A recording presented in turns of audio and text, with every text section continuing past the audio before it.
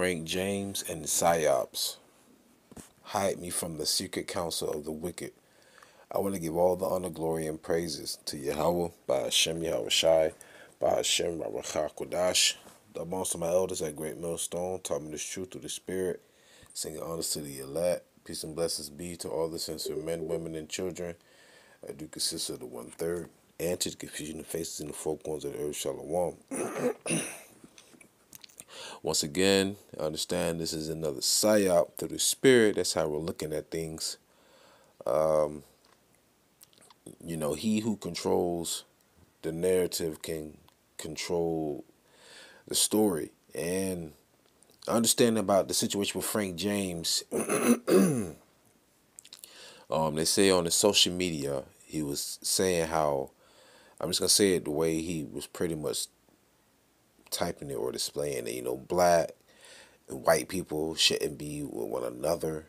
He was saying that white people need to be done away with pretty much, or talking about a reset. He's talking about him physically doing this. There's been incidents where he spoke about being in a fit of joy and call himself a black nationalist and saying he's sick and tired. I mean, the man was also on the train, and someone on the train was looking at him and something fell out of his bag. Like, yo, bro, what are you doing? The man was mumbling to himself. He said, oh, nothing. He pulled the smoke grenade or whatever it was, and he shot people. And this man pretty much roamed the streets. Then I think he called Crime Stoppers on himself, and then he got locked up. Now, let's be honest, you know, in most situations like this, that individual would have been dead, especially him being a quote-unquote black man. And on top of that, I mean, this man called in on himself for the action he done, but he's supposed to be so incensed and upset with, you know, the situation with quote-unquote black and white people, that he took matters into his own hand. But I'm looking at it all as a psyop, you know, like a psychological operation. And there's also was a man in New Jersey who was talking about attacking the Orthodox Jews. I'm just gonna say that for edification's sake. And I think his name was like Marshawn Dion or something like that. Dion Marshawn or something like that, to that extent. And one thing we gotta remember, you know, it is truth in the Bible. Remember, we're enemies of the state. We're enemies of the state because what we speak is truth. And like the Bible says, you can't do anything against the truth but for it. So you notice how there's always hate crimes against us, so-called Negro, Latinos, and Native Americans. But even if one Jake, which I believe this is a setup, a psyop, forgive me.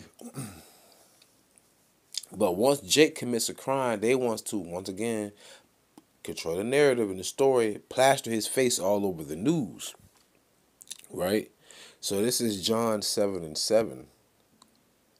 And it says, the world cannot hate you, but me it hateth, because I testify of it that the works thereof are evil.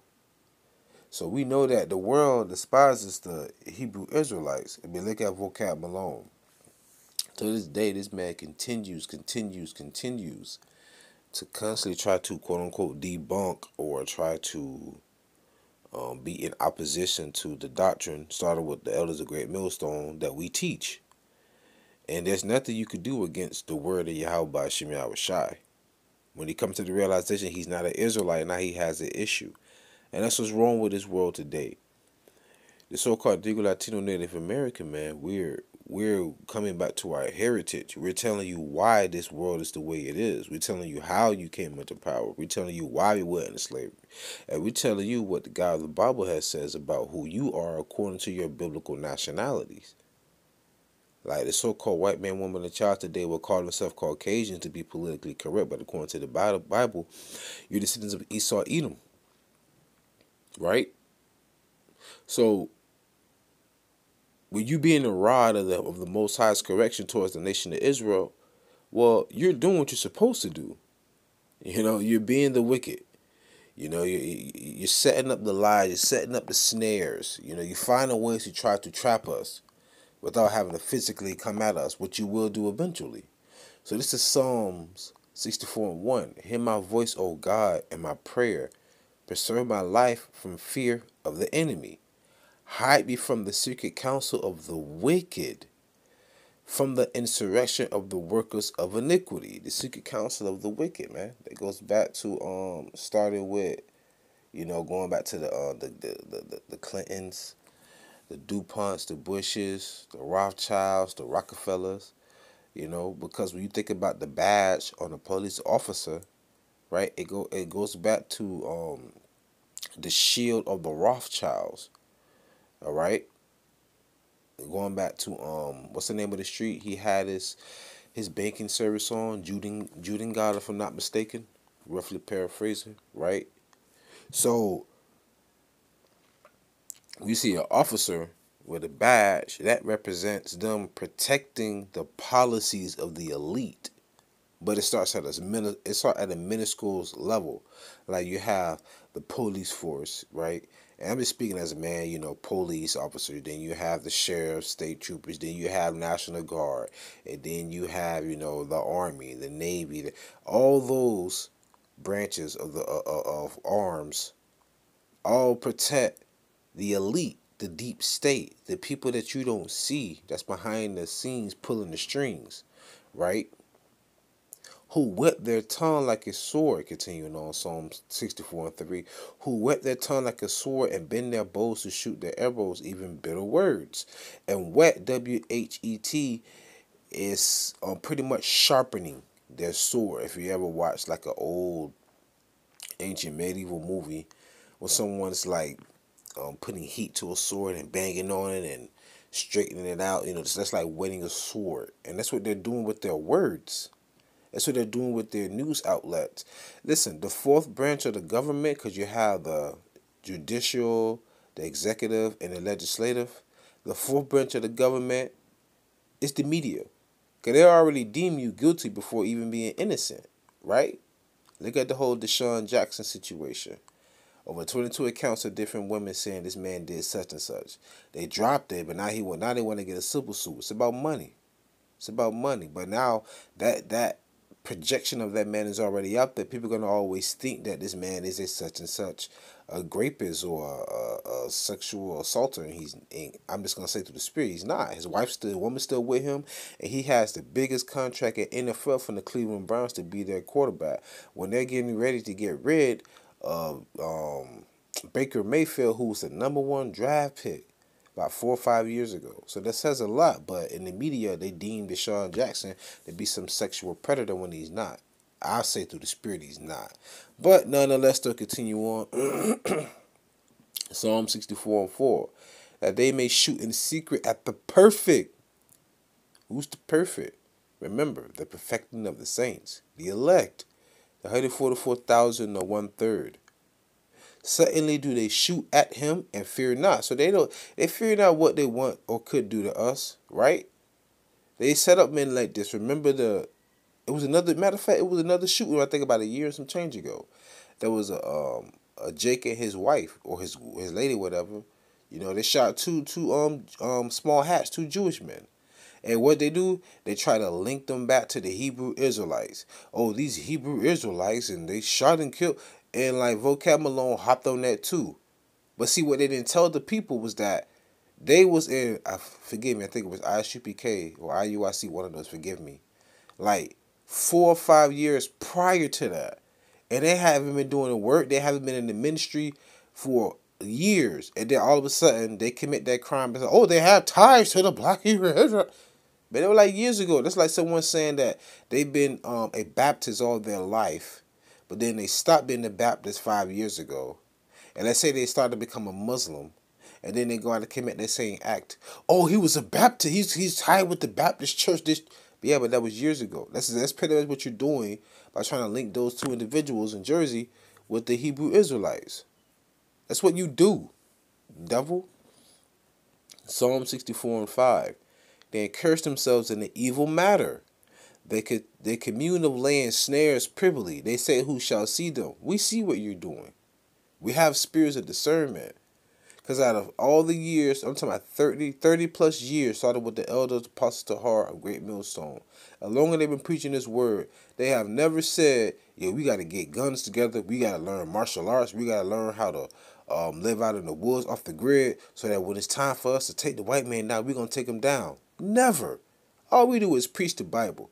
All we do is be in defense of the gospel. All we do is exhort, admonish, prophesy, examine ourselves. Everything we do is straight out the Bible. We don't come with our own doctrine. We don't come with our own notion. We don't have our own modus operandi. Okay? Verse 6, they search out iniquities.